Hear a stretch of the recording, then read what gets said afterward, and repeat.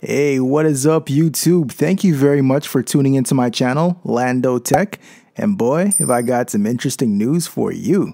Do you remember Nokia, the company in Finland behind the indestructible Nokia 3310? You're probably wondering, whatever became of them? Well, back in 2013, they sold their mobile division to Microsoft, who then eventually sold it to a different company, also from Finland, HMD.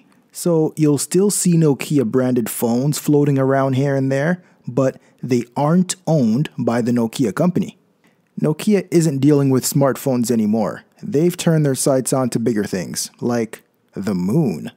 By 2024, NASA plans on bringing humans back to the moon, but this time it's to establish a long-term presence. Ahead of that, Nokia plans on completing its lunar-based 4G network in 2022.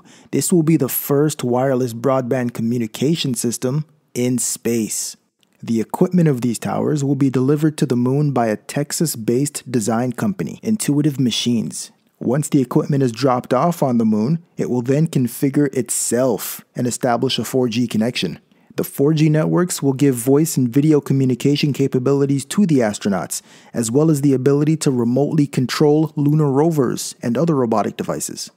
Nokia has decided to go with 4G because of its proven reliability and its range.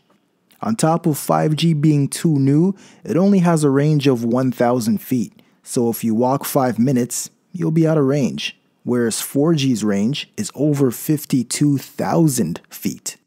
Although the network will start off at 4G, Nokia is hoping to upgrade it to 5G in the future. Thank you very much for watching my video, guys. If you found this helpful, please click the like button. If you want to see more videos like this, please subscribe by clicking my logo at the bottom right corner of the video. And don't forget to click the notification bell to be notified when I drop a new video.